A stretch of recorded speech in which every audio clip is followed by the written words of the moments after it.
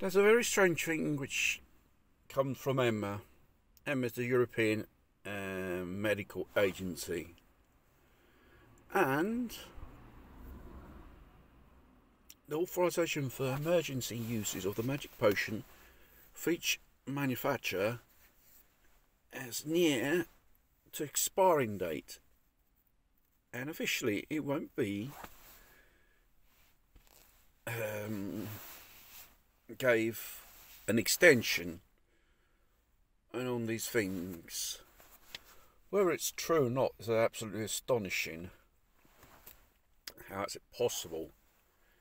Asking, we're in the season of the third dose of the magic potion,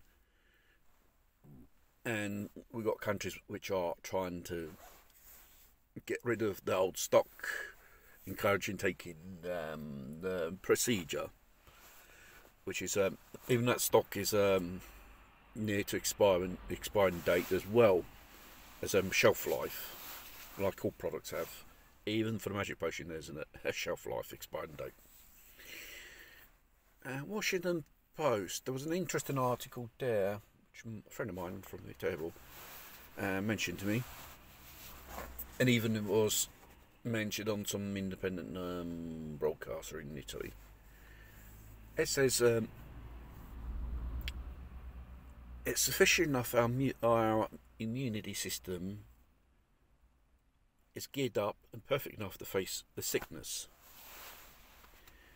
Instead of luring people to taking this thing, we could have saved many thousands of lives.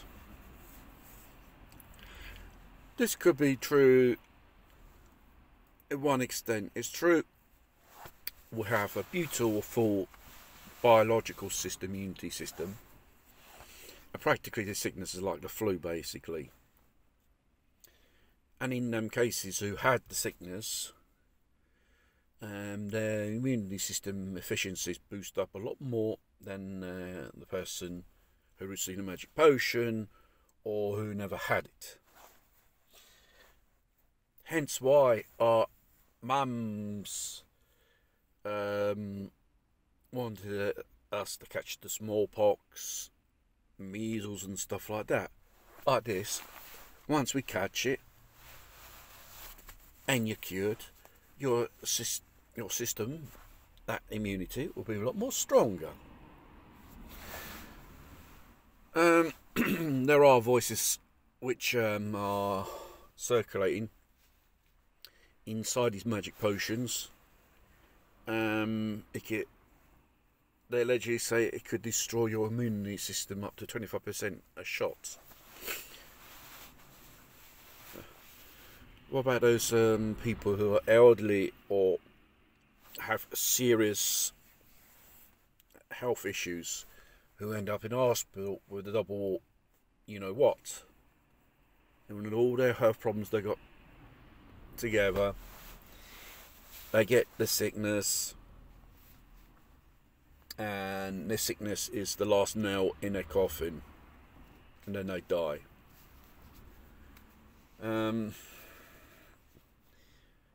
There's not much about they want us to know about this. They're saying it's still in phase of studying, and you want to impose these people to take this procedure, going against any laws of that nation or constitution or international laws. If it's safe enough to take, okay. The choice is ours to take it or not. But this sickness is not like it was like the Spanish flu 100 years ago, which claimed more than 70 million lives in 2 years. We're about 2 years, around about 4 million and something people died.